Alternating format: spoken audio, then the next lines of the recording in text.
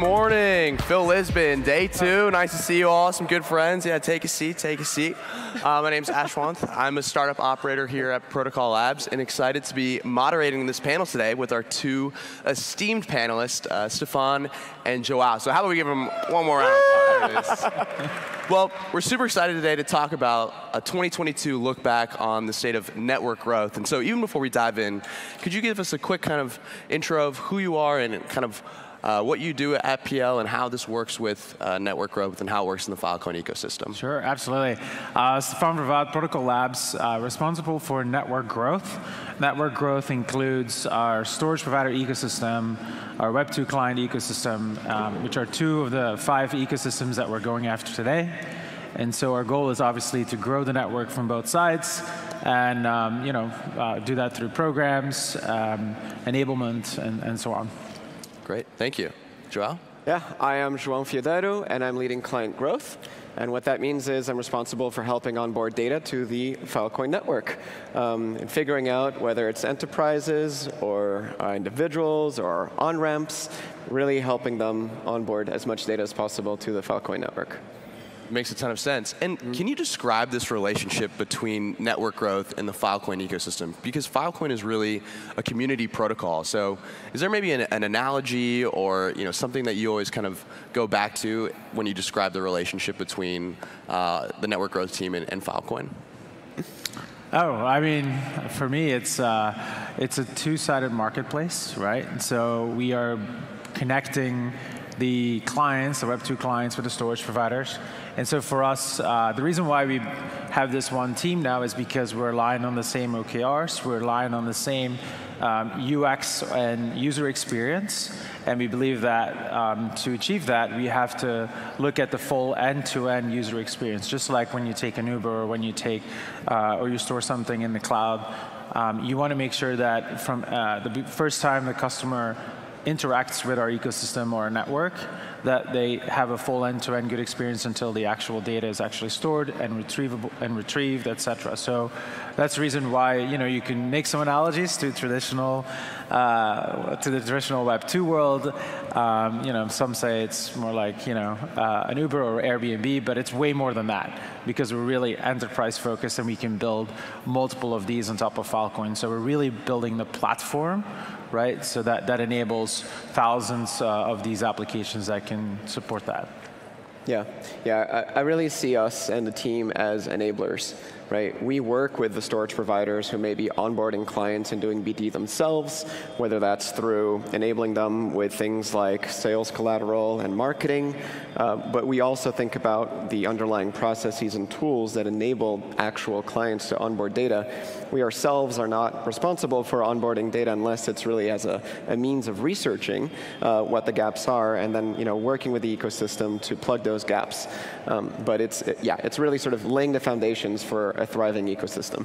Yeah, that makes a ton of sense. Yeah. And I want to come back to the sales collateral and marketing because I think you all have done a ton of work there. But before we get there, what are some of the key metrics that you think exemplify the success of the network growth team over the past 8 to 12 months? Are there any that you really latch onto and you say, this is kind of what we point to and say this is a measure of success?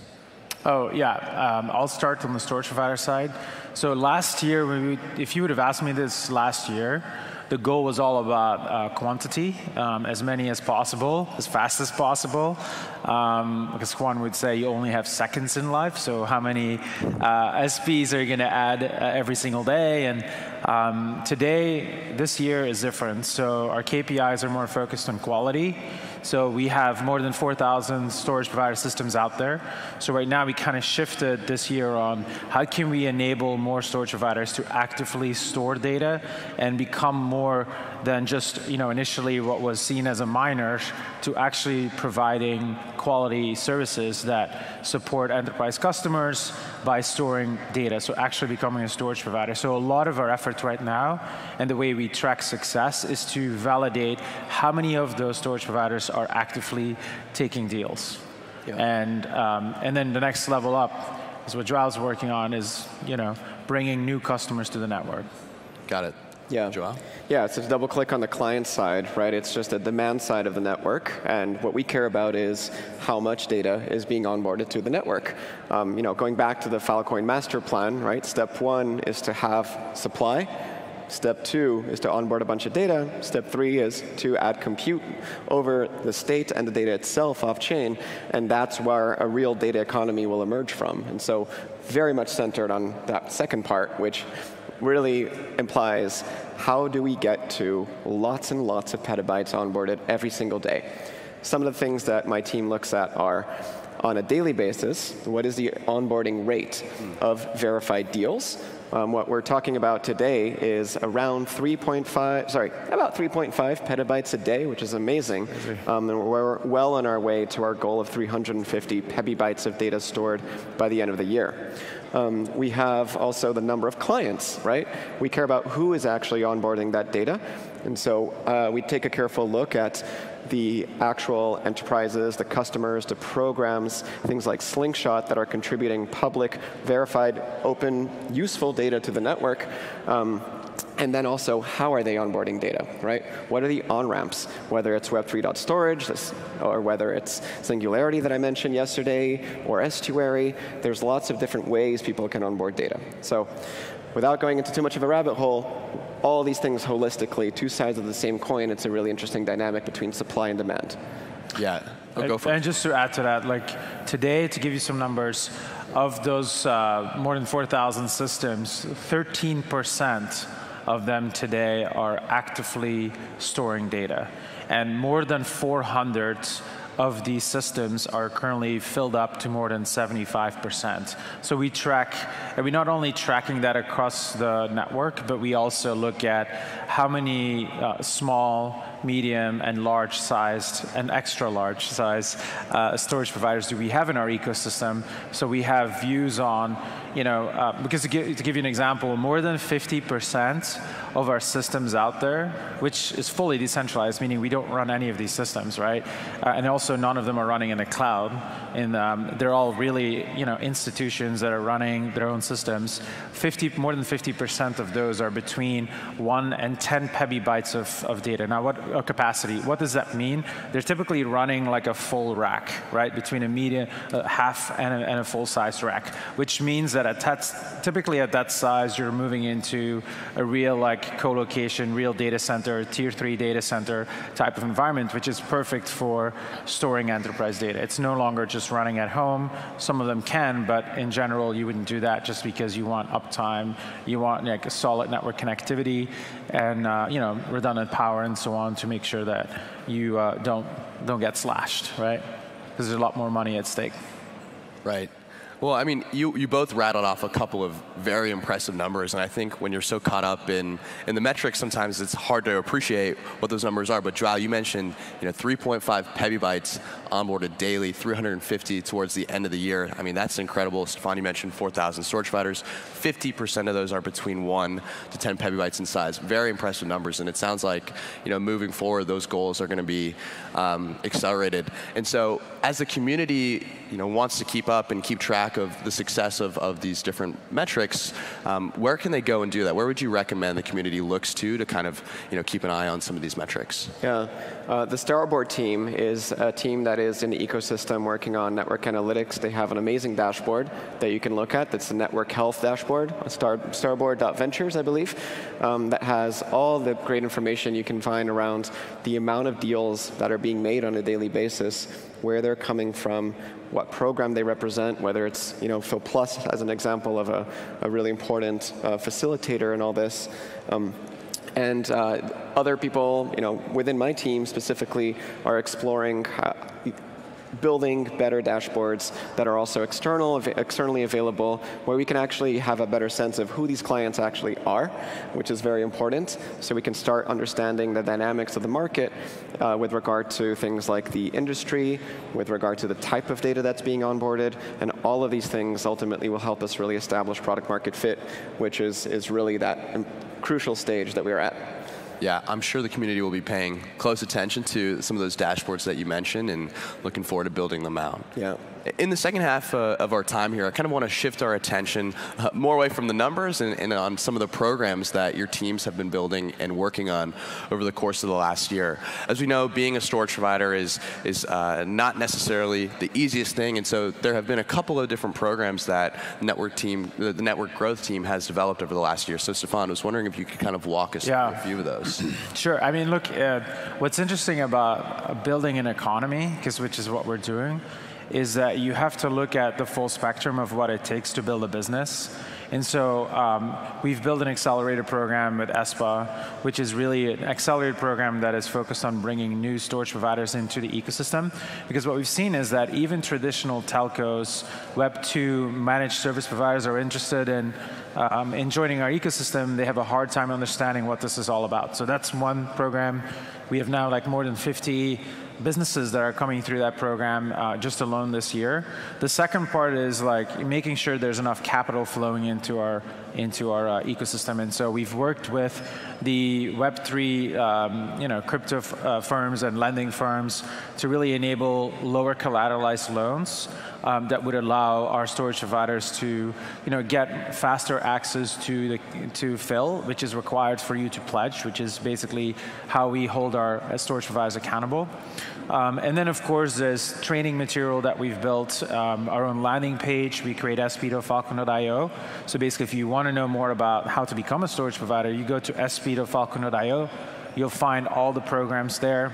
And then, of course, this alliance that we just announced yesterday, which is just a beginning, which is, again, a collaboration between all the hardware vendors, but then also the GSI, so the integrators, the consulting firms, to help bring Filecoin, libp2p, and IPFS in the C-suites, basically, and help kind of message that technology to those Web 2 customers.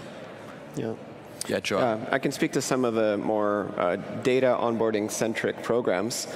So, as Stefan mentioned, we're helping an entire ecosystem stand up businesses that require tons of capital, tons of hardware. But then the question is, well, how are they actually contributing value to the network? They need to take on deals, and deals really represent data, right? And so there's a bunch here that our team, client growth, and the data programs team led by Deep Kapoor that have really powered a lot of growth. So to name a few, we have things like Slingshot, which is, I alluded to previously, which is a program aimed at onboarding large amounts of public useful data. Consider things like the AWS Open Registry, where you have really useful data sets, whether it's for machine learning, climate science, all types of research, and really facilitating the mechanism by which new storage providers can onboard these deals in as seamless a way as possible. And then it's not just that. We have things like moon landing that are complementary to this process, whereby we really accelerate the way that a new storage provider in the ecosystem can take on these deals. And then there's also things that are around process, right? So eFill Plus, Enterprise Fill Plus, is a really cool new initiative that we are exploring, where the goal here is to understand what the needs of enterprises are, such that we can actually facilitate the process for them, because obviously that's really where we're headed. If 80% of the world's data is private and is in the hands of businesses, we really need to figure out better ways of enabling them and onboarding them to the ecosystem from a client perspective. So there's a bunch of really cool stuff that's happening. Yeah, that's a really good point, Joao, and I kind of want to dig in a little bit deeper there, because it seems like the way that you're approaching storage provider growth and client growth is moving away from small scale and into this large enterprise scale, where really competing with some of the big players in this space. And so, Joao, you mentioned a little bit more about eFill Plus and some of the programs that are geared towards the enterprise space. But maybe, Stefan, how are we going to turn with an eye towards the future of building these enterprise storage providers? Oh, wow, I thought you were going to ask it to him.